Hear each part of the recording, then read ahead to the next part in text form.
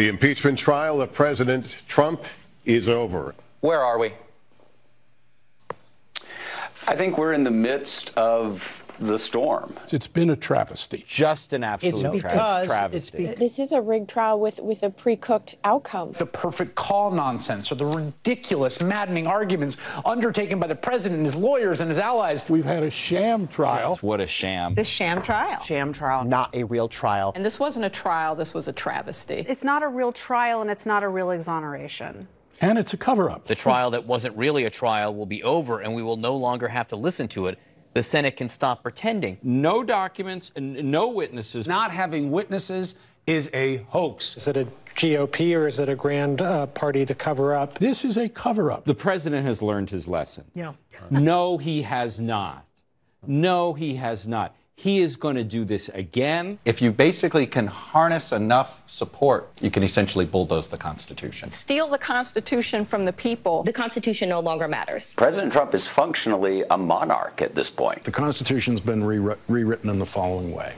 A Democratic president is not allowed to name a Supreme Court justice in an election year, and a Republican president cannot be impeached in an election year. That's it. The media is having a collective meltdown over President Trump's acquittal. This is Trump Derangement Syndrome on steroids. They're literally hysterical. But we're going to take a look at what they're really panicked about. It's not Trump.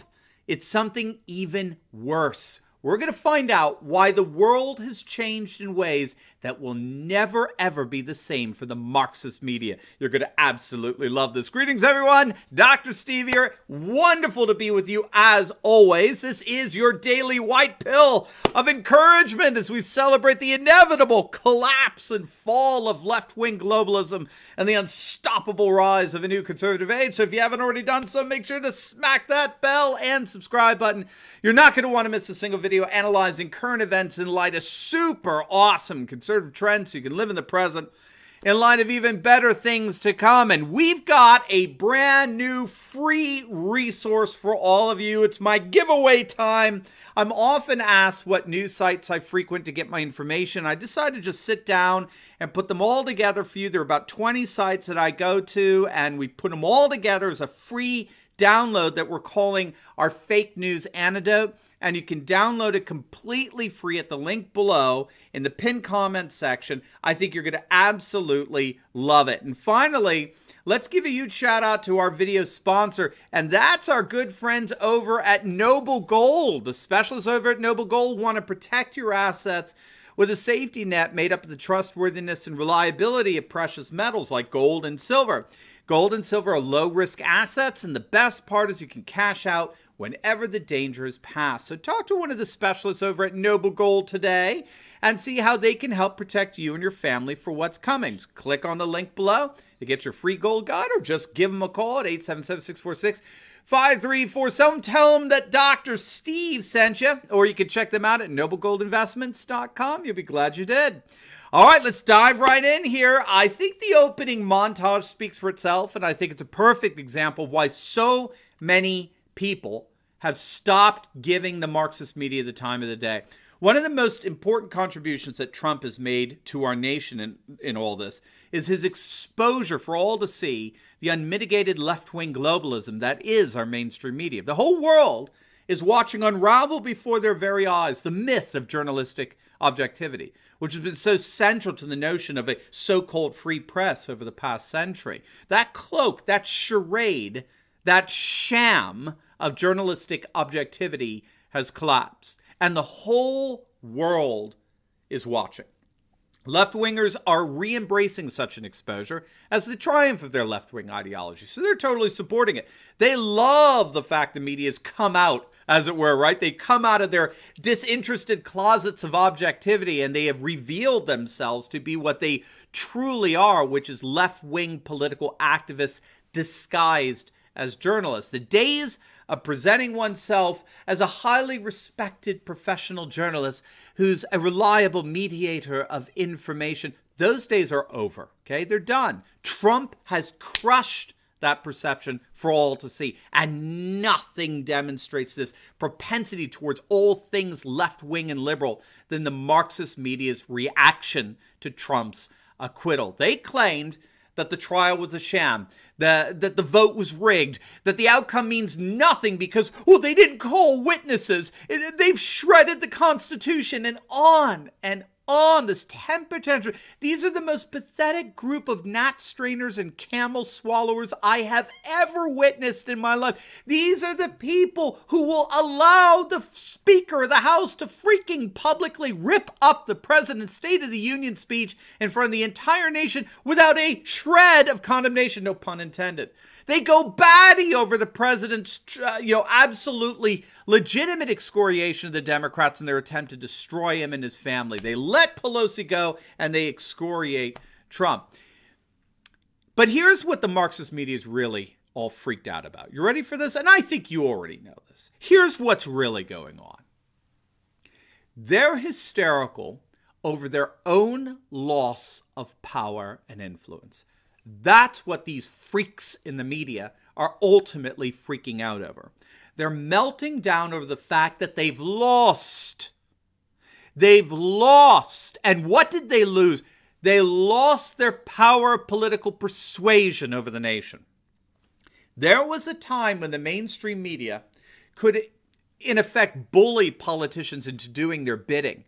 It's not a coincidence that political fads tend to follow what the media, both in terms of news and entertainment, peddles as important. This has been long recognized. It's technically known as agenda setting theory. I don't know if you've heard of that before. It's a field of study, agenda setting theory. It's a field of study that explores the influence of the media on setting the political agenda and prioritizing political causes and policies.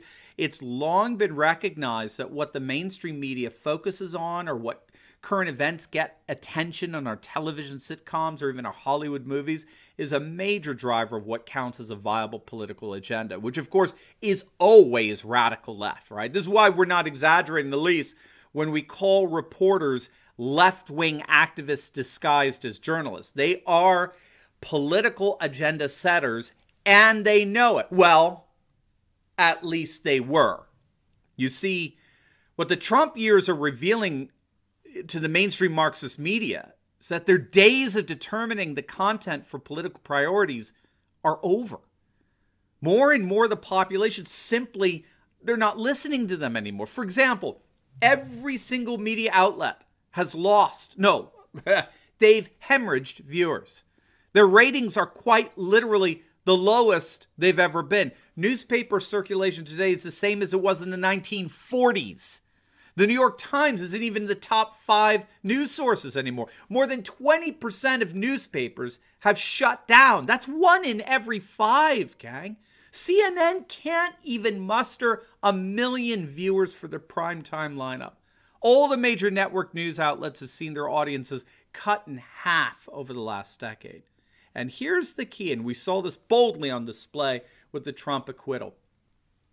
As a consequence of this loss in audience share and the rise of the alternative media, Republicans are no longer afraid of the mainstream media. I mean, up till now, the mainstream media was always able to keep Republicans in line by threatening them with unflattering and politically damaging coverage. And what that did is it at least it kept the semblance of the notion that Republicans were the permanent opposition party. They served merely to slow down the inevitable process of making the world more and more into the image of left-wing cosmopolitan progressives. But conservatives knew they could never actually stop it, let alone reverse it. That's what the media convinced them of for decades. Until 2016. Then a new breed of Republicans began to realize they didn't have to fear the media anymore. They could be like Arizona Senator Martha McSally, who, when she was confronted with a gotcha question by a CNN leftist reporter, Manu Raju, she just completely dismissed him as a liberal hack. And he was insulted by it. That was the beauty of it. He was absolutely livid and insulted. They don't know what to do when Republicans fight back. Republicans aren't afraid anymore. And that, my friends, is what the media is ultimately hysterical about. they've lost their power. They've lost their power of agenda setting, which means they've lost the entire reason why the vast majority of so-called journalists joined the mainstream media in the first place. They knew where the real power resided. It was behind the microphone. It was behind the television camera. That's where the real power was found in the 60s and 70s and 80s and 90s. And really all the way up to 2016, well, actually 2015, when a New York billionaire came down the escalator at Trump Tower and gave a speech announcing his candidacy for president. A candidacy that would be unapologetically nationalist, populist, and traditionalist. The media's done everything they can since then to stop him. And like Wile E. Coyote chasing after the Roadrunner, they failed. They failed over and over and over again. A new day is dawning, a new world in which conservative ideas and institutions are ascending and left-wing liberals are imploding. Now, before you go, you definitely want to check out my video featuring a CNN reporter completely embarrassing herself on live television when no one in DC would talk to her. It's absolutely hilarious, and it's a perfect symbol of their collapsing ratings. You're going to absolutely love it. So make sure to click on the link, and I'll see you over there. God bless.